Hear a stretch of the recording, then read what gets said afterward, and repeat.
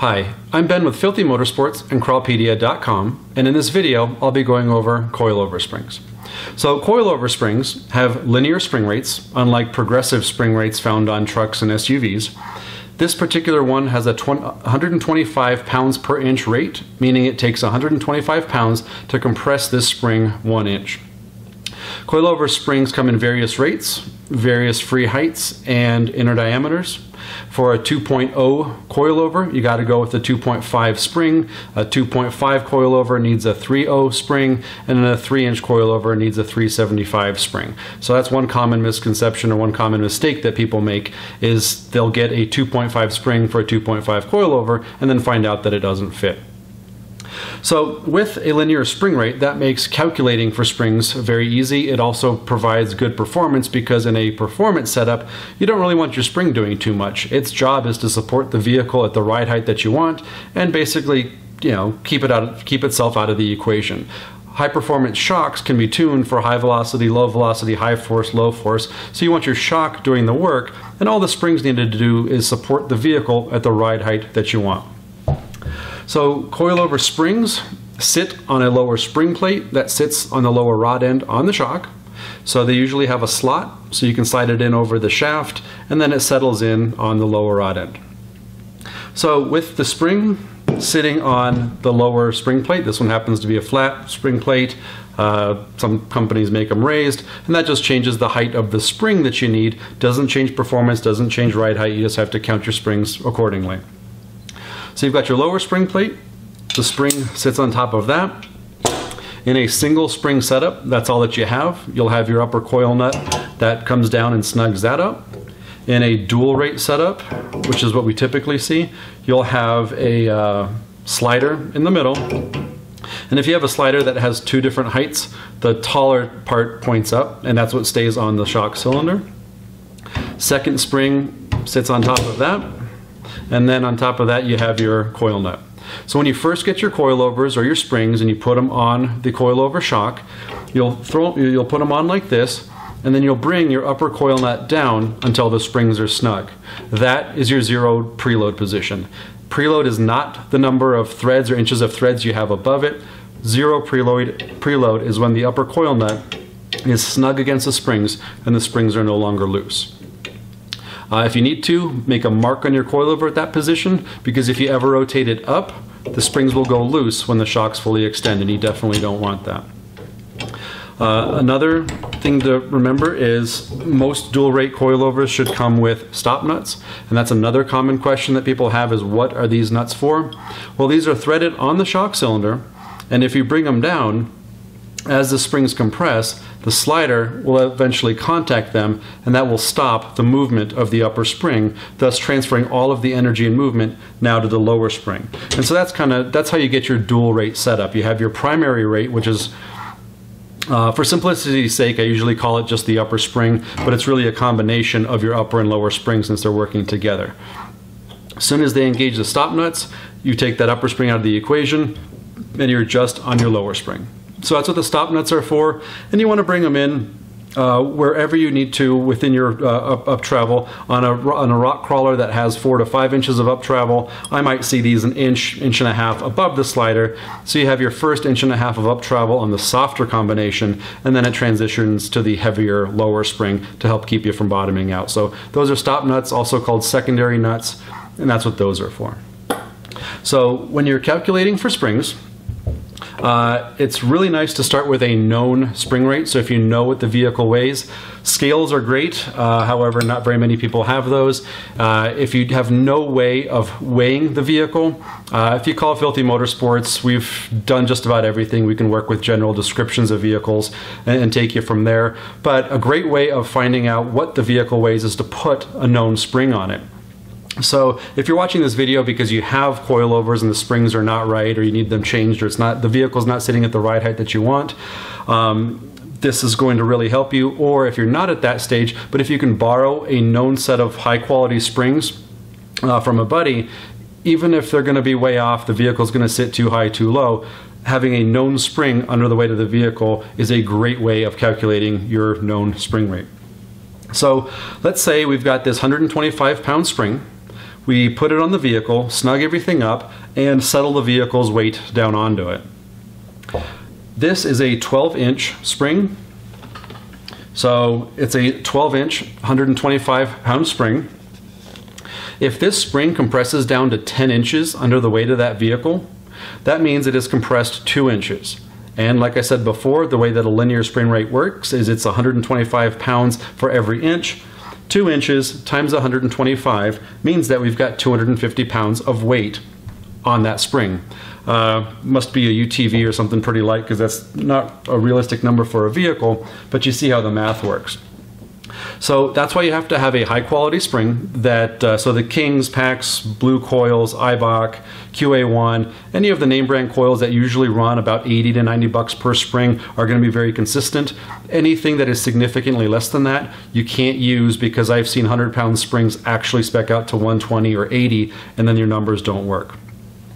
If you run a dual rate setup, I'll generally ask for those numbers on both the upper spring and the lower spring and use them both together and find an average between them. You'll find that even if it's the same spring top and bottom, they might compress different amounts depending on how the coilover is settling.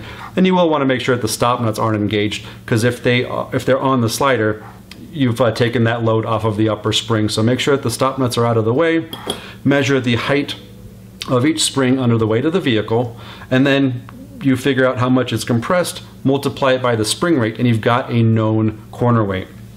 And that's the best way to do it. It's very reliable if you use good springs, and if your measurements are accurate to within 1/8 of an inch, and if you do it on both sides of the vehicle, you'll get very, very close. And using those numbers, we very rarely ever have to change out springs more than once. So here's how the calculation works after that. Let's say that we've found that we have a 1,000-pound corner weight, and that's pretty realistic. We'll see a little bit more than that on the front of a Jeep or a rock crawler. We'll see that, or maybe a little bit less in the rear, so it's normally around that point. Remember that you don't count axles, tires, wheels. That's all unsprung weight. It's not supported by the springs. We're looking for the weight that the coilovers are supporting, and that's called sprung weight. So you've got 1,000 pounds. Let's say that we're looking for a 5-inch ride height. And when we say a 5-inch ride height, we mean from the vehicle sitting under its own weight, we want to have 5 inches of up travel and everything else being down travel. So 5 inches of shaft exposed is what we'll see. In this example, we're going to be using a 14-inch coilover. If you haven't decided what size coilover you need, make sure to jump over to our other video that'll show you how to calculate that. But 14s tend to be the most common. So in order to get a 14-inch coilover down to a 5-inch ride height, it has to squat 9 inches. That's 14 minus 5 gets you 9 inches of squat. What we'll actually do is we'll call it 10 inches, because I want to give it a little bit of margin. We can always add an inch of preload to make up for it. If the number ends up being a little bit too light, it's already there. Also, if you decided that you might want to go down to a 4-inch ride height or play around with it, accounting for it now is really going to help, and hopefully if this all works out, you'll have a range of 4 to about 7 inches of ride height to play with the same springs. So we're going to call it 10. So 1,000 pounds divided by 10 means that we'd need one single 100-pound spring. Well, in a dual rate setup, you have to multiply that by 2 because we've got 2 springs, so we want each spring to compress half as much. In this particular example, it ends up being a 200 over a 200-pound spring. And that's, most rock crawlers end up within this range. Rock crawlers, Jeeps with a 14-inch coilover, we might see 200 over 250 up front, we might see 150 over 200 in the rear. Your numbers should pass the smell test being somewhere within this range. Other things play into this. If the coilovers are directly under the engine, or if they're 6 inches forward of the engine, it's a different amount of weight that's sitting on them. So that's why you can't look at your buddy's rig and say, well, he's running these springs, so I'm going to try those. It might be a good trial and error attempt, but a lot of things affect the amount of weight actually sitting on those coilovers. But if your numbers add up to, or come out to 400 over 500 on a Jeep, you're way off. It's got to be somewhere close to this. So once we come up with this number, I usually do a double check on it to make sure that we're right, and it also gives us a chance to see if we can move one number up or one number down, see if we can get more separation. But you'll also need to remember that 200 over 200, even though it looks like 2 of the same springs, you actually have a transition in there, and I'll show you that in a second. So we're doing a double check here. We're using the numbers that we got to see where we're going to settle. So if we've got that same 1,000 pounds of weight, we've got a 200-pound spring, that 200-pound spring is going to compress 5 inches. Well, in that example, we've got 2 of those springs, so we're going to squat down 10 inches, which is what we were hoping for. We add 1 inch of preload, you end up with 9 inches of squat, that's your 5 inches of ride height. So the numbers work out great. If you wanted to see, if you wanted to sit higher or lower or see what happens when the weight changes, you can change this number, the corner weight. You can increase it if you think it can be heavier and then see where you end up, or you can change your springs. Change it to a 250, change it to a 300, see how things work out. So the double check also works as your trial and error when you play around with it. So about the dual rate setup, even though you've got a 200 over a 200-pound spring, like I said, it's actually not quite that. With 1,000 pounds of weight, we're squatting down 10 inches because of the 2 springs are compressing together. Well, 1,000 divided by 10 inches means that it's a 100-pound spring rate. It's acting like a 100-pound spring. So even though we've got 2 200-pound springs, what you're going to feel and what the vehicle is going to be experiencing is a 100-pound primary rate and then a 200-pound secondary rate. So you have a 100% increase when the stop nuts hit the slider or the slider hits the stop nuts to help keep you from bottoming out. So the overall squat divided by the spring rate will give you your primary spring. So I know that was pretty fast, but if you watch the video a couple of times and you go through it, we've also got all of these instructions posted on Crawlpedia to walk you through it. Other things that you have to keep in mind is you never want your lower spring, especially on a 14 or a 16-inch 2.0 coilover, you really don't want it to be lighter than 150 pounds, mainly because, and this is a 125-pound spring, under the weight of the vehicle, it'll bend. And especially if you've got 2 of these springs lined up incorrectly against each other with pushing on the slider in opposite directions, you'll find that it creates an S shape and you'll be scraping the bottom of the shock and you'll be scraping the stop nuts. And that's just what light springs do. You can't buy a better brand of spring to avoid that. They will all do that just because they don't have that linear strength. So I usually try to keep my lower spring in the 150 or 200-pound range. If your numbers work out to being much less than that, you're going to have to add a tender spring that's going to eat up some of that slack and it'll make your springs heavier. So might not change your spring rate, but it'll make the springs stronger so you won't get as much rubbing.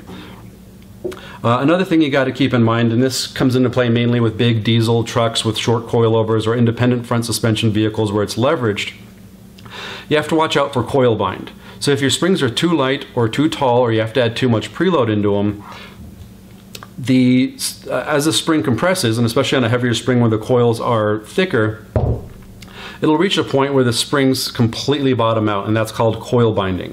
When a spring coil binds, it transfers all of that energy into the upper coil nut, and this is where you'll see a cylinder. I've seen cylinders split in half. I've seen the threads strip off. I've seen all sorts of nasty damage caused by that, so you got to make sure that there's enough movement within your springs to allow for the amount of travel that you have on the coilover. And in some cases, again, independent front suspension, sometimes there's not enough spring in order to support the vehicle, so you might have a spring combination that's taller than the actual coilover. And what you do for that is you use a spring compressor, or in some cases with lighter springs you can use a ratchet strap to strap it down to put it on the coilover so it's already preloaded once it's on that coilover. So there's a lot of other tricks that you can do depending on the situation. This should at least help with most setups, most of the common setups. If you have something trickier, if you've got a headache and you're not really sure how to figure out your particular case, post a comment in the video, give me a call at Filthy Motorsports, read more on Crawlpedia.com. Hopefully that answers your questions. If I've missed anything, again, leave a comment and we'll try and check those. Check out Crawlpedia.com, and thanks for watching.